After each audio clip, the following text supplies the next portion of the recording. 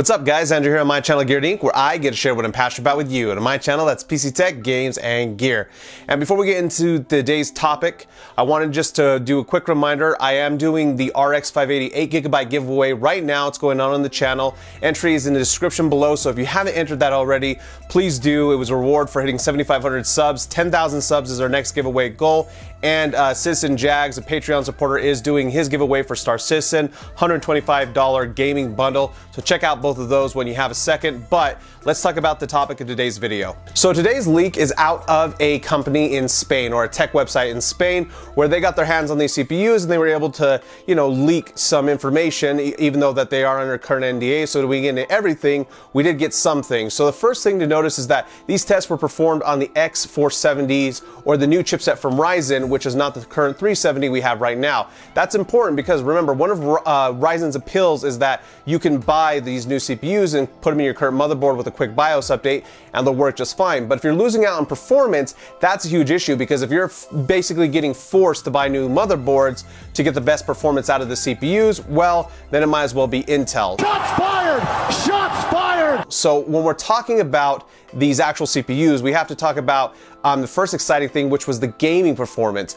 The IPC of current Ryzen CPUs, or single core performance, was definitely behind what Intel has to offer. So in 1080p gaming, there was definitely a lack. However, we had seen from earlier leaked benchmarks that the gap has been closed quite a bit. And with these ones, in the tests they ran, whether these were cherry picked or not, they beat 7 out of the 10 games. The Ryzen CPU actually ran a little bit faster than Intel for their 8700K, which is insane. Now, they didn't say anything about this in the actual review, but I have to imagine that this was all at stock settings. The reason being is that Intel can still overclock those 8700s much higher than the current threshold for Ryzen, which I'm going to talk about in just a second. So I do imagine with overclocking, Intel still maintains its lead, but at stock, it's still pretty impressive that these Ryzen CPUs are either performing as good or potentially better than what Intel has to offer, which is something that AMD fans have been waiting for a long time. Now, when I was talking about overclocking, unfortunately, it does look like the most anyone was ever able to push, at least so far, using both the stock Wraith cooler and AIO water cooling, was a 4.30 overclock, and that was actually over 1.45 volts. So for those of us hoping to see maybe 4.4 or 4.5, we may not, it may be kind of like a silicon lottery thing, but hey, if the performance is that good outside the box, then I'm a happy man.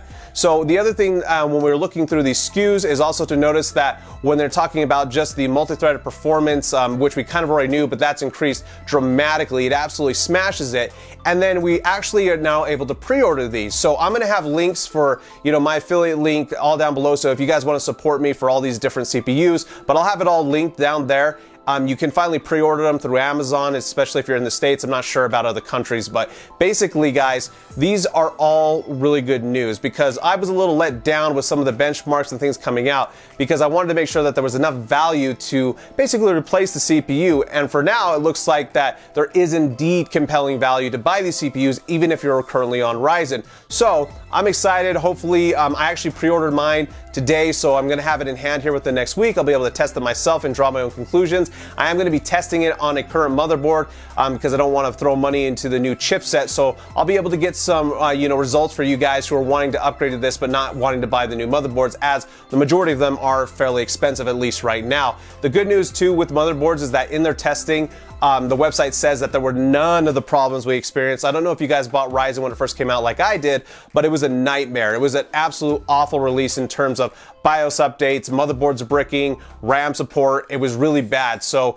they didn't have any of those issues this time around, and maybe that was an isolated case, but I have to believe that AMD has learned, from their previous release, and this time they're going to try and make it as smooth as possible. So anyway, guys, if you liked this video, leave me a big thumbs up. If you didn't, go ahead and leave me a thumbs down, but hit that subscribe button and the bell icon so you can see when I drop new videos. Remember, enter those giveaways if you haven't already. Guys, thank you to everyone who uses my Amazon affiliate links, my Patreon, and my Twitch subscribers. You make this channel happen. But thank you to everyone who continues to watch my channel and support me directly. We hope to see you next time here on Gear Inc.